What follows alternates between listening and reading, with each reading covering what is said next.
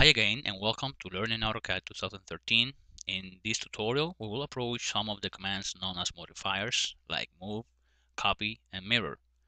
These tutorials are being produced by EasyCAD for you, and today we'll basically practice with the drawings we've done so far in the previous tutorials. The command move, as its name suggests, allows you to move things within your drawing. First of all, you can activate the command here in the ribbon, in the Home tab, in Modify panel, or you can type its shortcut in the keyboard. Shortcut for move is the letter M, and that's what I'm doing, and hit enter. And then it says select objects. Now you can select one object or multiple objects to move, and make sure to hit enter again to close the selection process. Now the next request is specify base point or. And let's stop here just for a second so you can see that you can do it also the other way around. You can first select the object, then right-click to access the command shortcut menu, and finally select Move from the menu here. In this case, you're selecting the object first and then activating the Move command. At this point, for both cases, the next prompt is the same: specify base point or. This means that you need a reference point from which to move your object. CAD will call it the base point. You can select any point as your base point. It doesn't matter if it is within your object or outside of the selection of objects to move. Just make sure it is a point which makes sense for you or for the drawing. In my case, I'll select this one here. Now notice that you can see a preview of your objects moving while you move the crosshair, and the original object appears in dotted lines. Now, look at the command prompt and see that it says specify second point or use first points as displacement. And basically, that means where do you want CAD to move your object. And once you are where you plan, just click in your intended place and it will move as you indicated. However, assuming that your drawing is one of high precision, you need something to move with extreme accuracy. Now move have another choice while moving, and that choice is a displacement option of the command. Let's do it. Select command move again. Now select the object, hit enter to close the selection process, and now look here at the command line and notice that the default option highlighted is the displacement option. So if you type D or just hit enter again or click on top of the displacement selection, it will activate this option. Let's select it, and now you can see that CAD is requesting to enter the displacement or distance.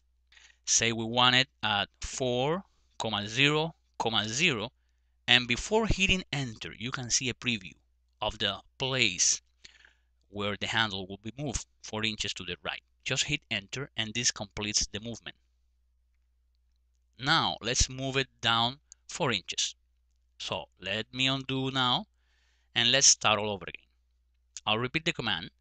Let's select displacement instead of base point, and for the coordinates we'll enter 0, minus 4, 0. See down here the preview for the new position, and since it is okay with me, I'll hit enter again and it's done. Now you can try on your own with different values for X and Y axis and see how it behaves. The displacement mode of the new move command is a very useful one, since it allows you to move things not randomly, but with accuracy. So if you need to move things with precision within your drawing at specific distances, this might be your first option. Now let's go to another modified command, command copy. Copy behaves similar to move, but with extra options. This is a very useful command because it allows you to create things just one time and then reuse it as many times as needed. In other words, it eliminates the tedious task of repeating the same drawing process over and over as we did in our last tutorial, most likely you remember, with the basis for this elevation. Let's look at it in action. Activate the copy command here, down the move command. Or you can type also the shortcut, which for copy command is CO. Initial prompt is select objects. And again, you can select as many as you want. Let's select this handle as if this was the first one we have done. After you complete your selection, click enter and see that now it requests the base point. Let's select this corner here, and now when we start specifying the points to place the copy object, you can see we can do all the handles with a single operation. Nice, huh? Now let's call again the copy command and look to the command line down here and see that in addition to use a base point, you have also the displacement and mode options available. Mode option refers to the option to copy in single or multiple modes.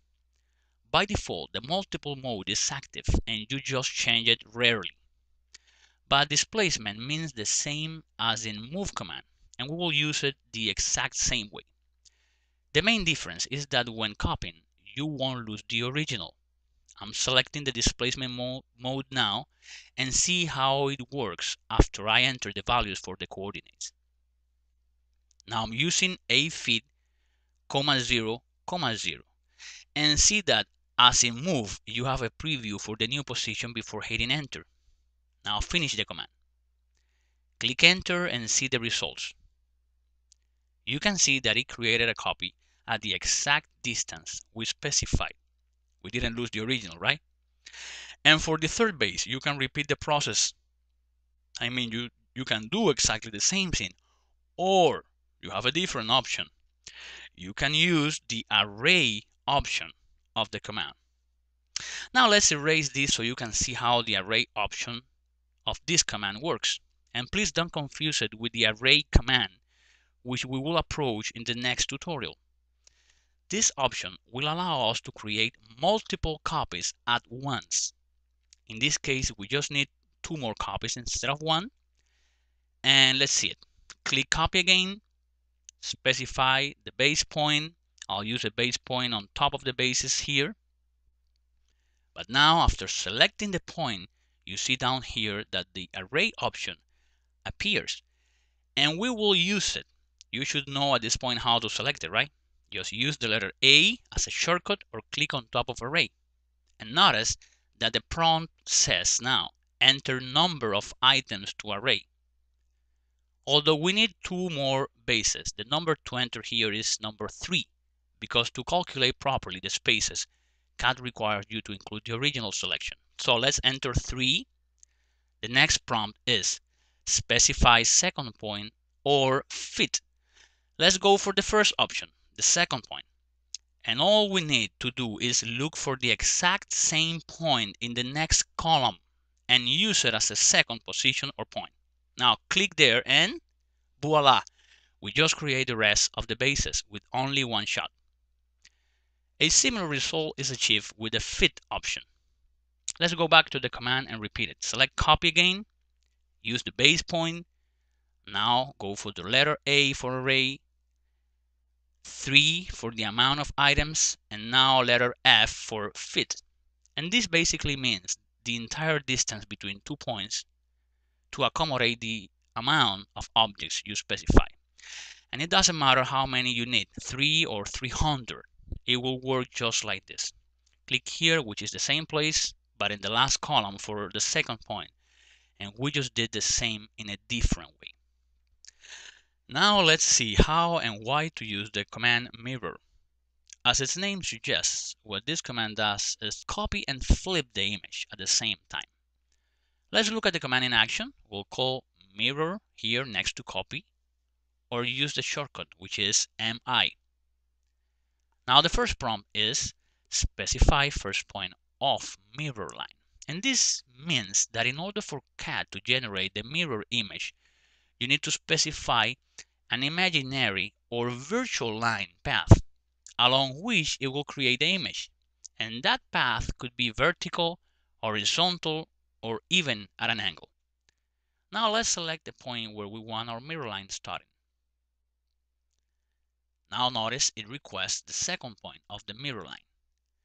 See that you can have a preview of the operation.